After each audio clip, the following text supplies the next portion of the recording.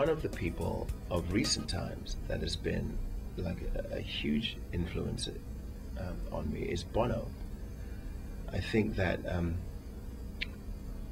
just a huge admirer of him as a person, of what he does, not only as an artist, and I'm a huge fan of the music, but what he stands for and what he does as a human being. I just think that I have nothing but admiration for him and the whole band. But then I've been listening to his music, or to U2's music, ever since the very first album, and so I think that certainly had a kind of an influence on me in terms of just the passion and the emotion that he put into his music.